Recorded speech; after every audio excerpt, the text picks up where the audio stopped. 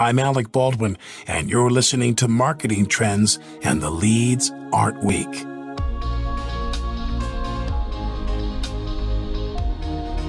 What kind of power can a World Series ring wield? Think of it like this. For nearly a century, no sports franchise dealt with more frustration and heartache than the Boston Red Sox. The brand was known for the famed curse from the deal that sent Babe Ruth to the Yankees and a bouncing ball that squeaked under the glove of Bill Buckner. Sure, the Red Sox had Fenway Park and the Monster and Pesky's pole, but you don't play games to dance in the shadows of your competitors. And you don't sell tickets that way either. You play to win, and winning sells. The best marketing campaign is a World Series victory. That's Adam Grossman, the CMO of the Boston Red Sox, one of Major League Baseball's most iconic, prideful, and long-tortured franchises, but also one of the most popular, and in recent years, one of the most successful in the win column and in the marketing world. Adam joined the club in the spring of 2004, just before the club's run of 4 championships over a 16-year window, and just before Curt Schilling's bloody sock helped them win their first championship since 1918, breaking that famed curse. And during that time, the club's image has changed dramatically, from lovable losers to perennial champions. While success on the field plays a big role, sports franchises are responsible for their own brand, and when you're the Red Sox, being entrusted with that brand is a major responsibility. On this episode of Marketing Trends, Adam breaks down the ins and outs of stewarding a sports club's marketing efforts, how baseball must continue to reinvent itself to appeal to a younger generation, and why managing the customer expectation outside the ballpark is a growing challenge. Enjoy this episode. Marketing Trends Podcast is brought to you by Salesforce. We bring marketing and engagement together. Learn more at salesforce.com/marketing.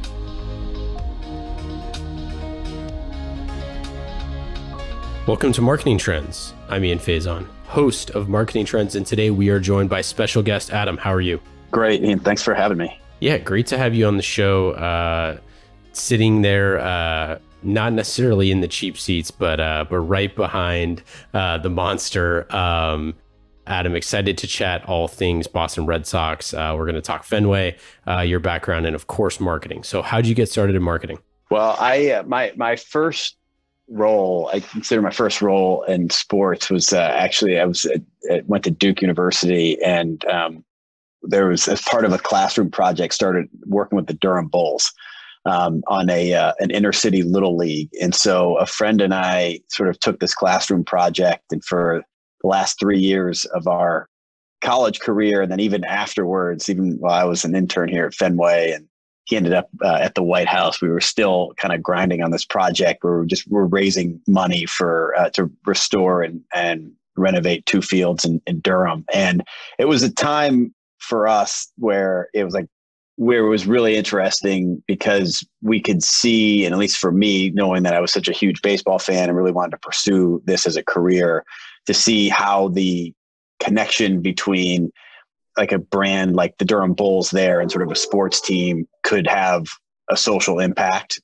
But also, we were hustling. So there was a lot of marketing in terms of trying to raise money, which we raised around, it was a $500,000 project. So we had raised about $300,000 in cash. And, it was a great learning and education experience, being able to work with the Bulls and, parent coaches, the Durham and the organization down there was remarkable. So from there, I was able to get an internship with the Red Sox, and I started working actually in baseball ops in 2002, right when John Henry, Tom Werner, Larry Lucchino purchased the team. It was about 6 months after that.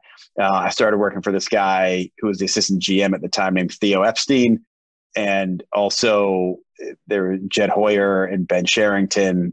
And then also the same day that I started, another intern, a guy named Ami El-Sadeh, who's now the assistant GM of the Diamondbacks, started as well. And, it felt like at that time it was a startup. It really felt like it was sort of it had a startup feel, a startup mentality, a 90-year-old iconic history, but it felt like just sort of a spaceship that was about to take off in some way, and as a 22-year-old, lover of baseball that sort of just stumbled into this, you couldn't ask for a better environment.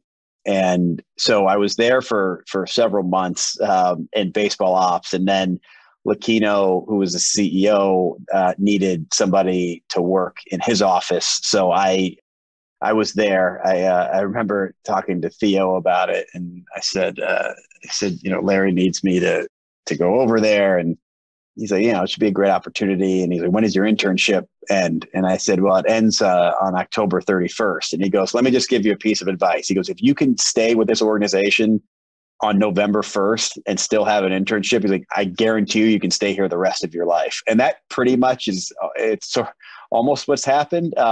Yeah. So I worked in Larry's office for a number of years as his special assistant. But I think for me, what was eye-opening with Larry was just, you could see across the organization. And, whether you were working on business affairs and business initiatives or community initiatives or baseball operations, you sort of had this 30,000 foot view and this ability to kind of see across different groups. And I think from a marketing standpoint, that was an incredible training just to sort of see how these puzzle pieces fit together and how we were building programs and initiatives and sort of connecting these, these groups to really export the brand and really build something meaningful. And so, in 2018, I was fortunate enough to become the VP of marketing.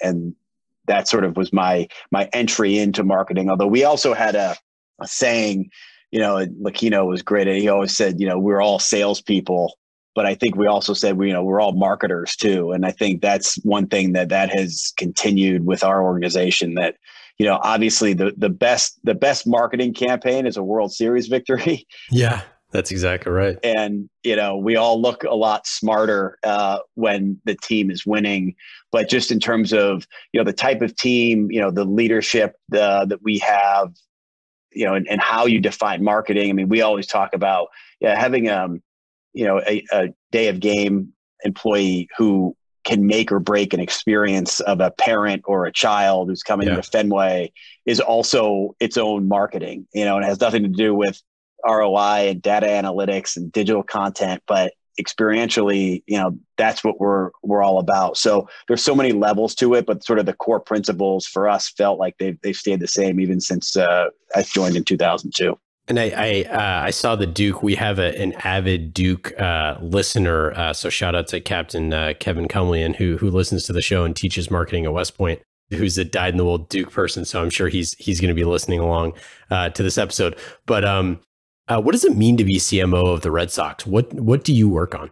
Well, for our group, we oversee a lot, sort of all the outbound efforts and kind of the external facing communications initiatives and brand, and our connection to fans sort of outside of the ballpark. So our communications, on the corporate side, baseball up and our baseball media relations, also social media, digital content, broadcasting, our creative services, all photography. I mean, it's sort of, when we think about content and especially where things have gone and shifted, over the last decade, but certainly in the last accelerated in the last year, of just how important our digital content and connection to our fans, not only, here in Boston, New England, but throughout the country and the world. So again, that's a lot of our central focus.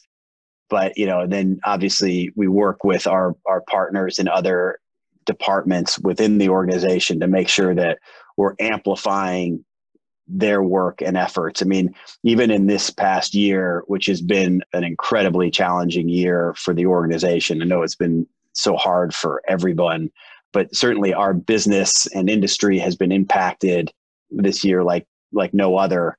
But, we're really proud of what our operations team and how the ballpark continues to function as it relates to, we the first time, again, the ballpark's over 100 years old, almost 110 years now. But the first time we've had, Fenway's been an early voting site. Wow. And the first time we have we're running a vaccine center right now, where over 55,000 people have come to get vaccinated. And, we've always talked about Fenway as a community pillar, as a community resource. And even at a time when we haven't been able to have fans watch baseball and sort of in the principal function of Fenway, we've been able to do things that are really extraordinary. And, Sam Kennedy, who's our CEO, has that sort of holistic mindset, and Jonathan Galula, who's our chief operating officer and oversees the ballpark, and Pete Nesbitt and Sarah McKenna.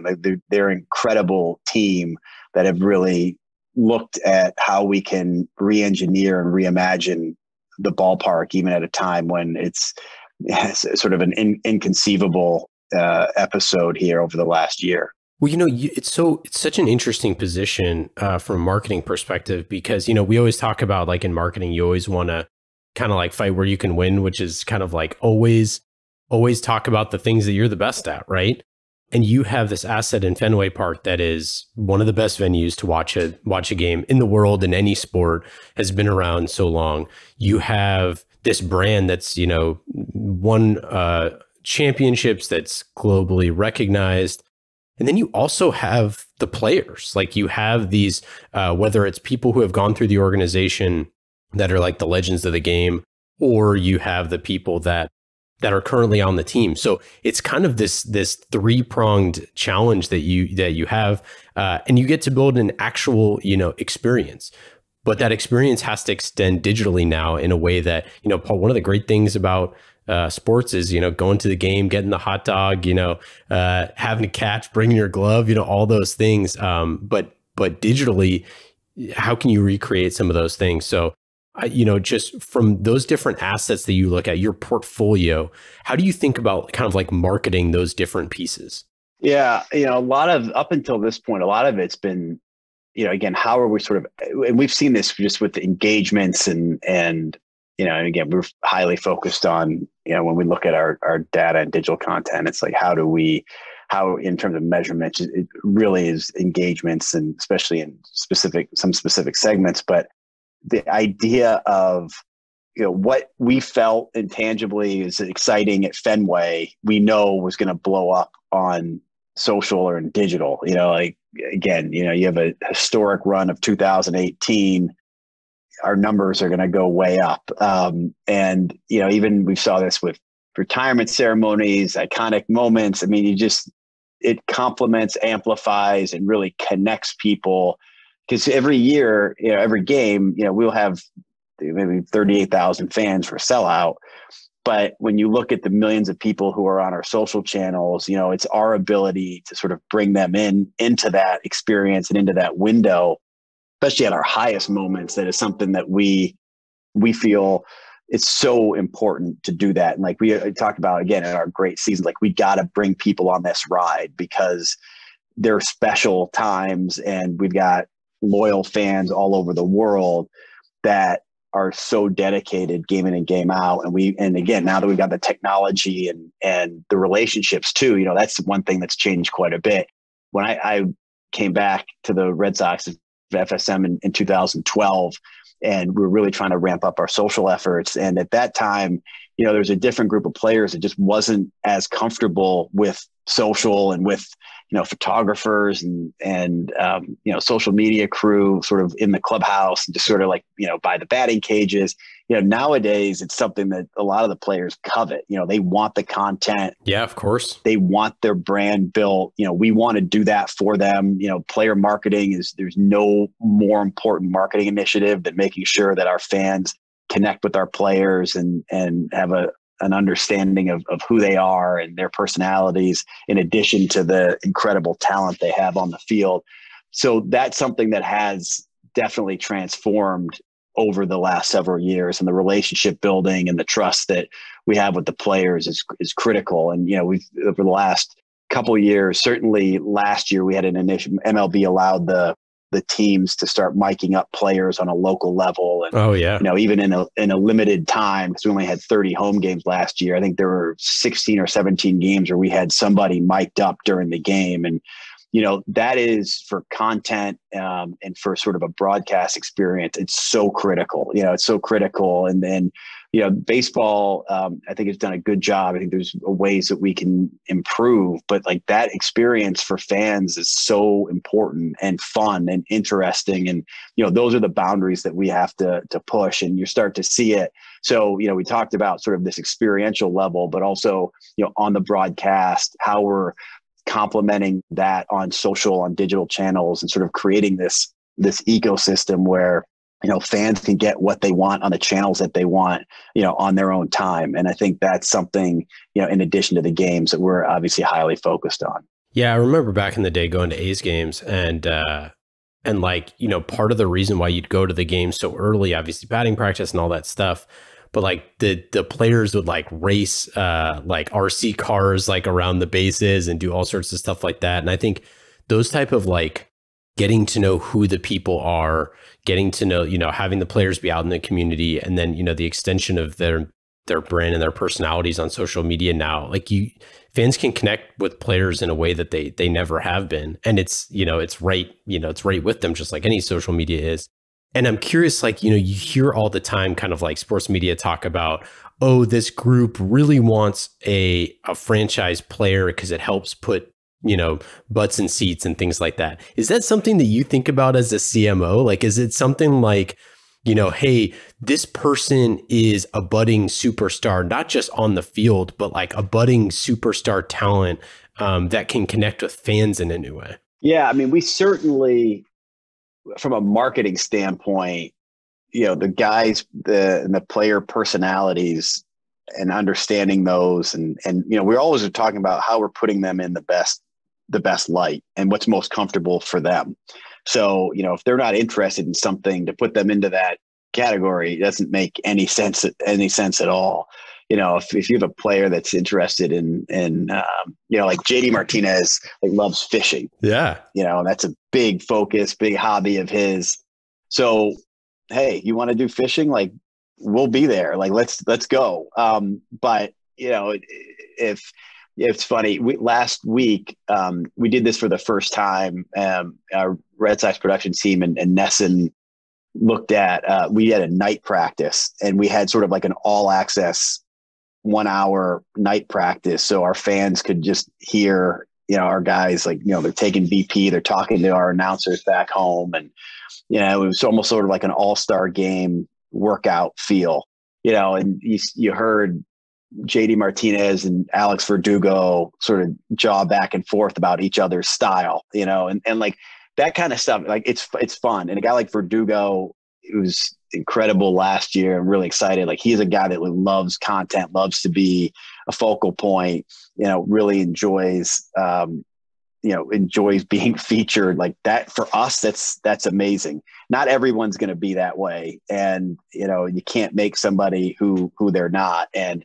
certainly, going to Chaim Bloom and Brian O'Halloran, who are making, and Raquel Ferreira and Eddie Romero, who are sort of our GMs and the leadership of baseball ops, they are not as interested to hear from a marketing standpoint what our analysis is on players, which is probably a good thing, because and for fans, it's a good thing too, because you don't want marketing people making baseball operations decisions. But it is helpful for us to know, again, who they are, what they're all about. We work a lot with their agents as well to see, just how as an organization we can help export their brand, because it is an opportunity for these players while they're here with a diehard fan base and an iconic venue, how they can use the platform, whether it's for brand building, marketing initiatives, or community programming, which is so important for us as well. So, again, for us, it's about how we can put our guys in the best possible light, given their interests. And, the bigger the personality, from a marketing standpoint, it's great. But, at the end of the day, they got to be comfortable. Yeah, no, that's a great point. And it's cool to hear, that working with the agents, because I think that is, you see this, I'm a Golden State Warriors fan.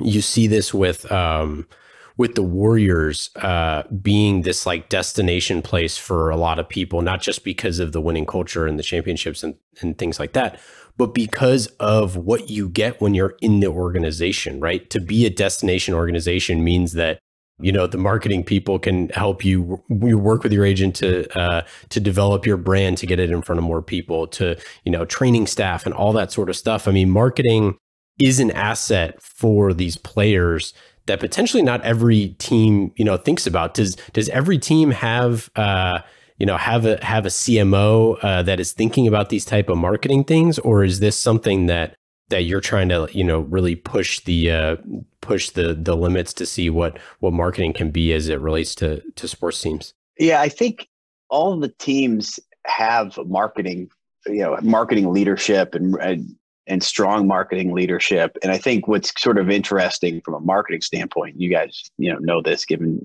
what you're doing, and just the world of marketing has become so much bigger and broader. And so I think the challenge for the teams and the league, and, you know, we're starting to work much more together with the league as well, I think as clubs, you know, especially coming out of this time, is, you know, where do you put your resources? Because we're not, you know, for those that don't know, front offices are not that big. You know, we don't have massive resources on the marketing side, or just like massive amounts of people. And the brands are huge and the players are big. And there's obviously a lot of connection, but the infrastructure is always taxed and challenged, which in some ways is a good thing, because you can be really efficient and smart about your resources. But I do think, you know, again, I can't speak to all the other teams, but I know, you know, the player marketing side, digital content side, you know, just on sort of, we always talk about kind of like the arts and the science of marketing, and they're both becoming more important, you know, not only in terms of just getting great content and sort of in making sure that we're projecting with the players, but also, like, you know, okay, once we have that, you know, how are we cutting that content up? How are we putting paid against it to boost it? Are we following those viewers? You know, how are we trying to sort of leverage those as ticket sales initiatives and sort of create this connection, sort of more an increasingly strategic connection to fans for revenue generation? And so, you know, that's where I think the trends are certainly going, and the sophistication at all levels, I think, you know, over the certainly since my time here, it has grown in leaps and bounds. Yes. So that's really fascinating. And I think this is kind of one of we actually talked to a decent amount of marketers that kind of are in a similar position, where you have a CMO who has like a global brand, but they don't have, you know, the 1,000-person marketing team that other organizations would have, or something like that. But you have this like premier asset. So partnerships are very important. Sponsorships are very, very important. Developing, you know, relationships with different orgs. Can you talk about like I know, you know, you've used, you know, you've had movies shot at Fenway in the past. You've had a partnership with John Krasinski's Some Good News come about. Like, how do you think about partnerships? Those are a little different. You know, the corporate partnerships, we're lucky. We've got a lot of, you know, blue chip brands in this area that are incredible partners. And there's a couple of things. We've got sort of, again, these corporate relationships, Bank of America, Dunkin' Donuts, New Balance, Beth Israel, John Hancock. I mean, some real important, iconic brands who for us are amazing partners. I mean, we've got over 150 of them on the Red Sox side. And, you know, there's a revenue component to that. You know, it's an important revenue stream for the business itself. And, you know, obviously from a business standpoint, you know, we need to make sure that we have a thriving business to ensure that we can provide the quality product on the field and pay players and player development systems that we need, you know, to win championships. And that really is the goal. From a marketing standpoint, you know, these partners are brand extenders for us as well. Totally. You know, and again, that's sort of a two-way street. You know, they want to hook up with us and leverage the interest and the assets whether it's advertising or digital that we provide to them, but also, just for us, I mean, we're getting into their employees. They're, it's a part of this sort of corporate community connection that is so vital. And so, when we look at those partnerships, and Troop Parkinson runs that for us, we're looking at it from, okay, you've got advertising and visual assets, in the park, and content assets digitally, but also community programming. I mean, we've got incredible youth connections with CVS. New Balance is an incredible local partner, and they work with Becca Salwasser, who runs our foundation, and they're the title, the Run to Home Base, and which focuses on the invisible wounds of war of those who have served in the military. And I mean, it's an extraordinary group, and you need all of it to really leverage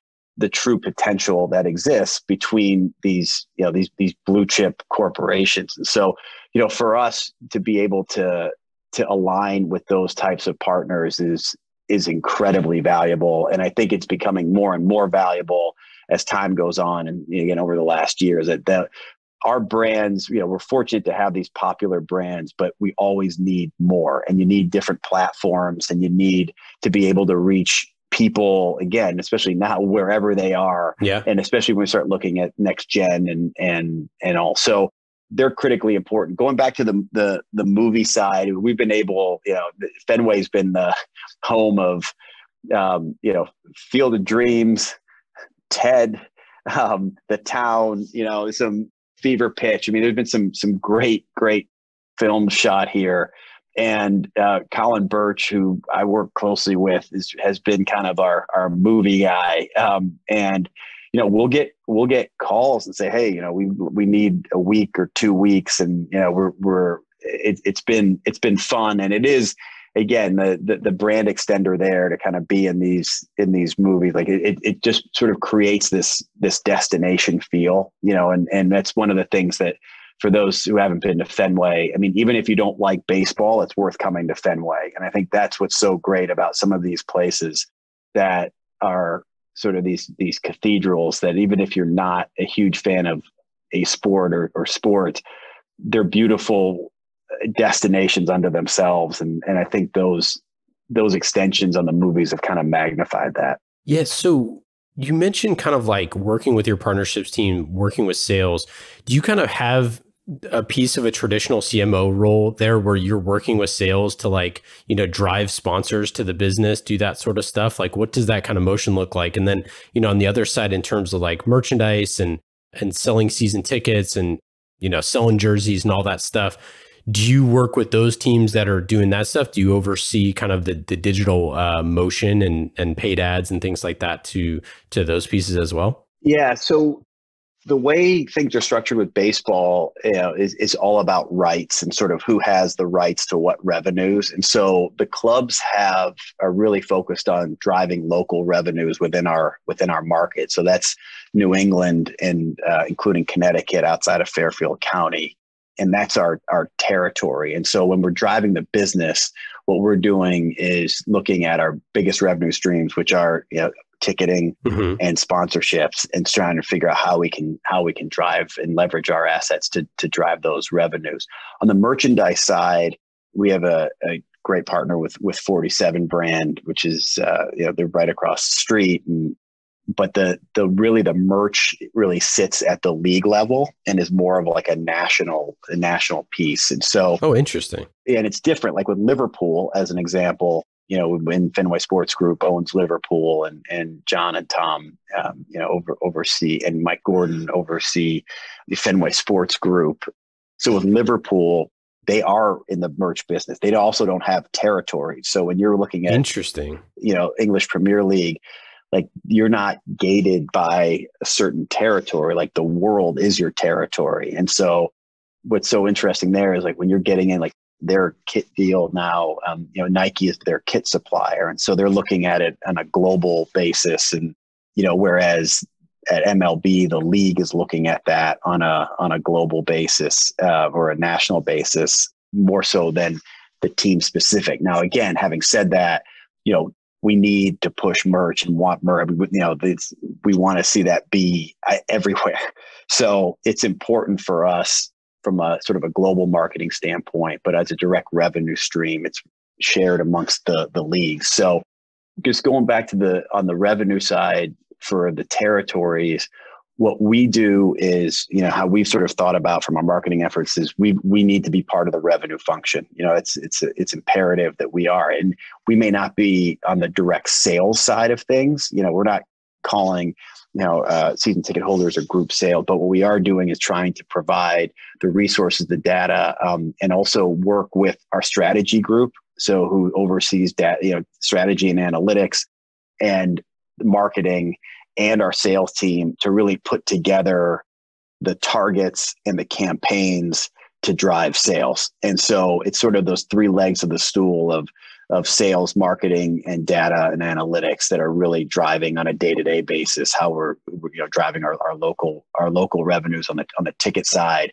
And then on the sponsorship side, it's a little different because there's more of a programming piece to it as well. And so we'll be brought in at times about either what we're doing or what a brand will want. And we'll try to create opportunities for these brands to kind of plug into on there. Yeah, that's absolutely fascinating. I didn't realize that. So it's kind of a challenging CMO role, right? Because it's not like that you sit at the top of marketing and you just get to kind of like do whatever you want. There are places in which you can expand certain areas and other areas that isn't an owned asset. It's a fascinating challenge. Yeah, it is. So I was giving an informational interview a couple of weeks ago, and somebody said, my dad said that you got the easiest job. You got the easiest job in sports. It sort of felt like that scene out of Airplane, and I was sort of selfishly, listen, we have a lot of assets in terms of just, we have a incredible brand and a long history. We have Fenway Park. We've got a great fan base, incredible corporate base. Boston as a city is, I would say, the best sports town in the country. So we have a lot going for us. There's no doubt. Having said that, there are real challenges there. And part of it is, the intensity and the scrutiny on every decision is something that we know, we embrace, and we appreciate, because if people aren't looking, then apathy sets in, and that's we talk about like apathy is kind of the kryptonite for us, and we're highly focused on again how we can kind of push, and I think that's one of the things that have been successful. How we've been successful is we've never relied and sort of said, hey, like we've got all these assets, so to speak, and that's good enough. We've always tried to push, whether that's the renovation of Fenway Park, whether that's our community programming. We got the largest charitable foundation in all of sports. What we've done, he said, with the acquisition of Liverpool and our relationship with LeBron James. We've got a wide swath, and and I think for us, it's always been about creating championships, driving revenue, impacting the community, and really connecting and building relationships with fans. And that prism, I think, has allowed us to, along with these assets and the success that we've had, has really been that hasn't changed. That's really been the bedrock of the success. And even throughout the expansion of Fenway Sports Group, those core principles remain the same. By the way, huge Liverpool match coming up today. This will date the episode, but this is a big one, Liverpool-Chelsea. Yeah. So I never realized that, and it totally makes more sense now that you look at like EPL, how they market, who their sponsors are, how they look at like or like jersey patches and all that sort of stuff. That totally makes sense, and it makes sense around MLB sponsoring the neighboring areas. It's a fascinating look, because then you really have to go so much deeper into the community to find those partners that are going to be in the surrounding areas, not just global brands. Wow, that's super interesting. I didn't know that. Yeah, and it's and it ends up being at times a combination, and it is really interesting. And I think the trends are also fascinating. We're going to get fans back here this year. which is great. We need that fans back. We need that energy back. I think everybody wants that. And hopefully, again, as things become safer and we get more vaccines, that capacity will grow and grow. And, I think I'm sure a lot of your other guests have talked about just sort of the accelerating patterns that the pandemic has sort of catalyzed. I think are going to be interesting as it sort of plays out. We hopefully at some point sort of return to more normalcy along the way here. So, you mentioned LeBron James. We talked a little bit about like behind the scenes content and things like that. I know a lot of times like players' agents will have, independent production teams that follow them and things like that.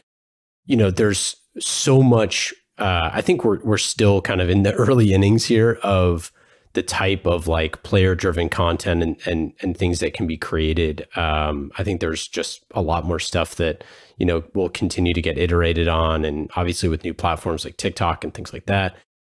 And then also you have, Baseball Advanced Media that, does a lot of the, the in-game voice and pieces like that.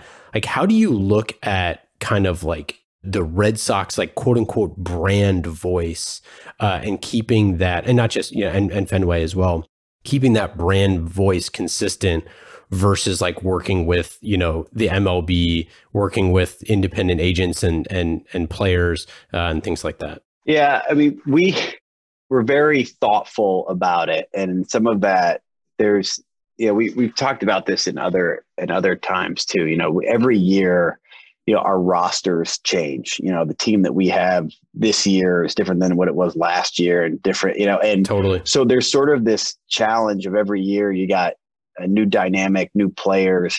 And then there's sort of this institution of the Red Sox that doesn't change. It's sort of like the idea of like, okay, 100-year-old history, Fenway Park, the classic white jerseys, the championships and the curse and, sort of all these things that are, whether you're in Oakland or you're in Boston, you sort of have these sort of textural qualities of the brand of the Red Sox, almost no matter who's on the team or the year. And we have to balance and sort of focus on both of those. And so, we're really intentional. Like, and again, last year we had a really difficult year. I mean, there was not a lot of bright spots during the season. And, we talked about last week, we need to just accept that. Like, you're not going to spin, last place finish. Like, you're just not going to be able to do that. And you have to level with fans and even, on whether it's on Twitter or Instagram or whatever, especially on Twitter, like you really have to,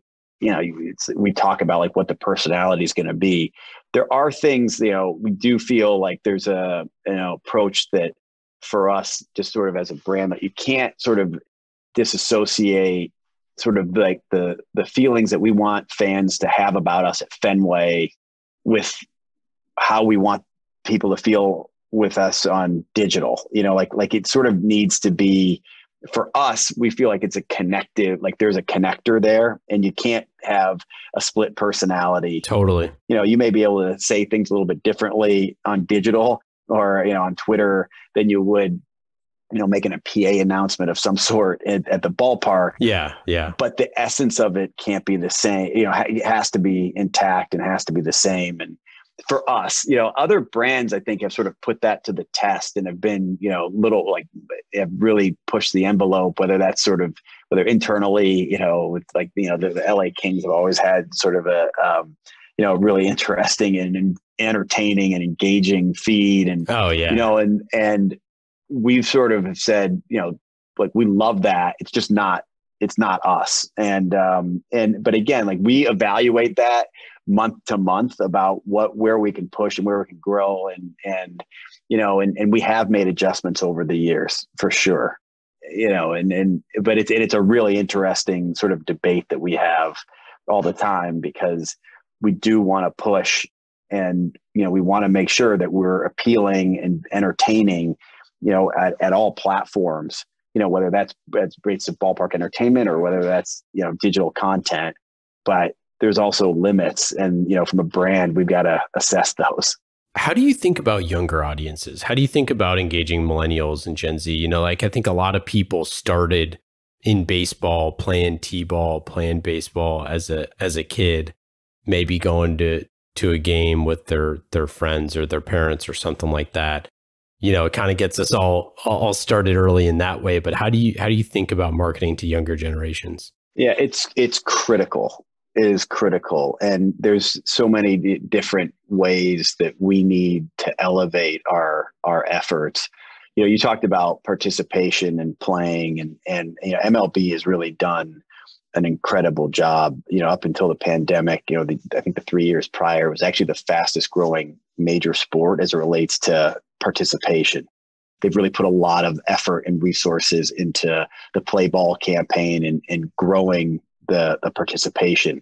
So that's a great indicator for baseball. And, you know, having said that, we also know that the competition for hearts and minds and dollars of the next gen, you know, gens has never been greater. And especially as it relates to the last year. And, you know, when you see the numbers on gaming, I mean, it's just in esports, I mean, it really is staggering. And I think what we're seeing is we need to have a proliferation of content.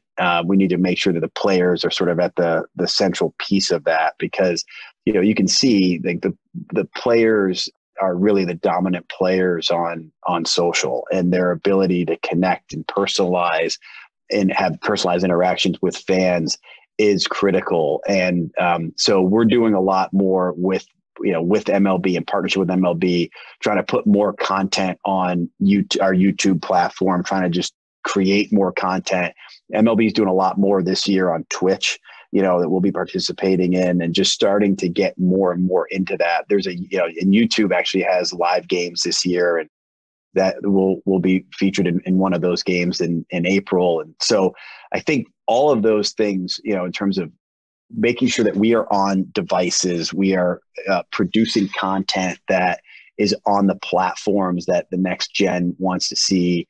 Player marketing critical. And you know, the other thing, it's not necessarily over next gen, but it relates to fans right now, is just the sports betting. Totally. And predictive gaming is the next big wave. And, you know, they've had it's been legalized in Europe for a long time. And just especially for a game like baseball, it's such a great opportunity. And the same thing on the content side. I mean, we've got games for 7 months, and, you know, the daily rhythms of that game are so important and provide great opportunities for network broadcast, for content, and for sports betting. And you know, and in Massachusetts, it's not legal yet, but, you know, we anticipate it at some point, you know, there will be legislation and a vote, and, you know, our ability to really market and engage on a different level, I think will be there. So I think those are all factors that are going to be really important for the next generation, and, you know, managing and really using these platforms. And again, going back to the partnerships, you know, on fan connectivity and engagement and data, I think are going to be really, really important. Yeah. You know, it's funny. I started watching EPL more recently. Never really had gotten into EPL when I was younger, but like always kind of liked soccer. The biggest thing is just the access to the games. It's like the fact that I can access, like I use YouTube TV now, but it's like the fact that I can just, like, you know, DVR all the games and just watch them whenever I want. Like, it's so much easier to be a fan when you can do that stuff. And then you can just have the game on, you just throw it on in the background all the time. I think that's the thing that, like, is the key to unlocking younger generations' growth into sports, is just like, can you watch the games on demand whenever you want them? And then for the big games, then you can watch them, you know, at a bar with your friends, you know, whatever, live in person. And I think that is just how people are going to consume.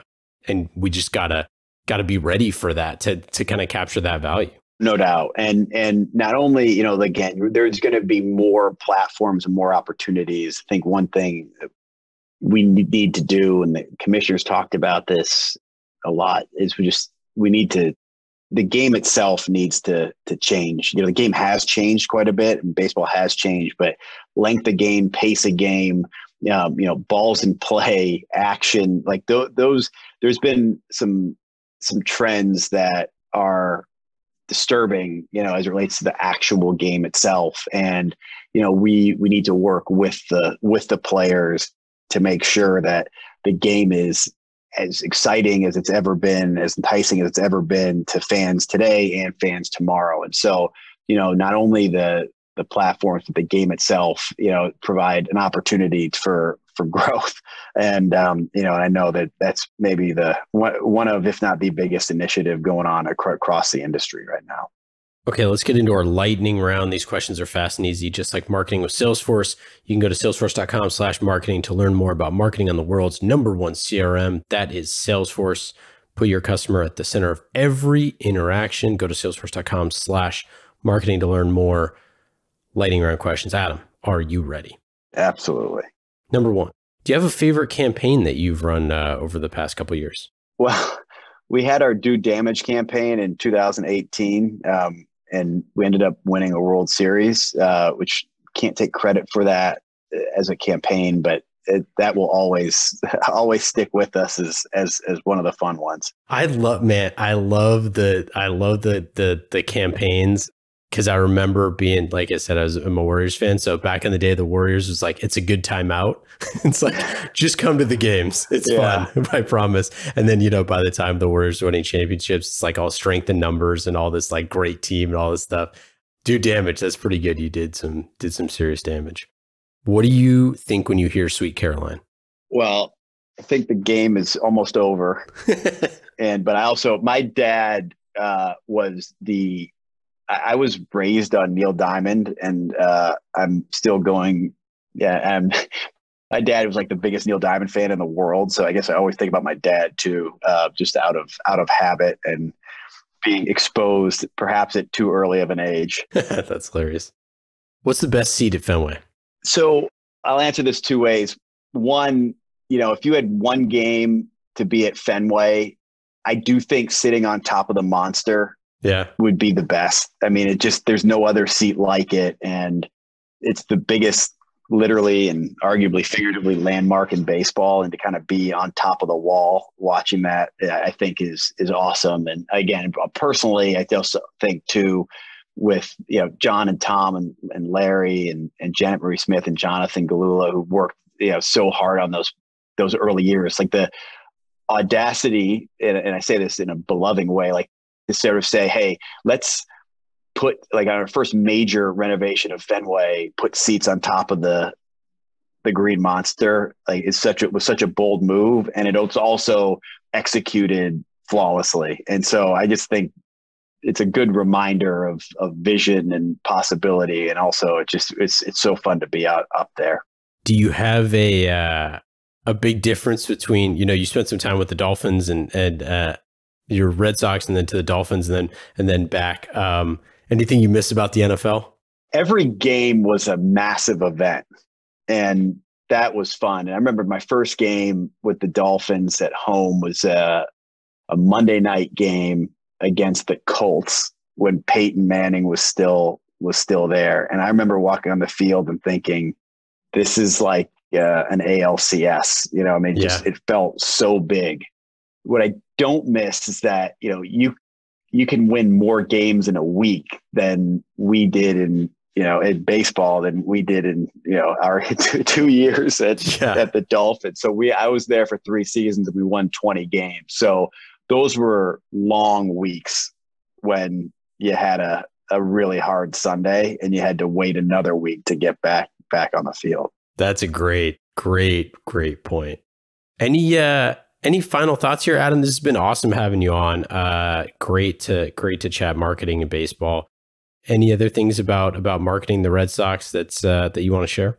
No, I think, I do think just in general over the last year, I mean, we've always known it because we talked about sort of these personal relationships and obviously the tools of how to grow them and build them and understand fans have changed, but the importance of people as part of sports and fans as part of sports has never been, I think, more apparent than the last year. And, I think it just as a sports industry, and I know our organization, we just cannot wait to get people back in and try to get the buzz back that we're all we're all clamoring for. So, we know and we believe and hope and know that the next, this next season will be much better on every level than last. And, for all fans out there, we just appreciate everybody sticking with us and really being part of the sports industry, because it's been an incredibly difficult and trying time for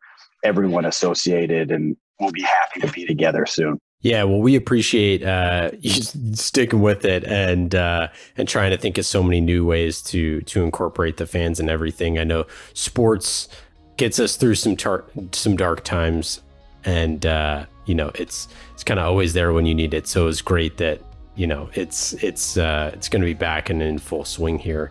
Pardon the pun. But Adam, awesome! Thanks so much for joining the show. We really appreciate it, and take care. I appreciate it. Thanks so much. Marketing Trends Podcast is brought to you by Salesforce. Discover marketing built on the world's #1 CRM, Salesforce. Put your customer at the center of every interaction. Automate engagement with each customer and build your marketing strategy around the entire customer journey. Salesforce. We bring marketing and engagement together. Learn more at salesforce.com/marketing.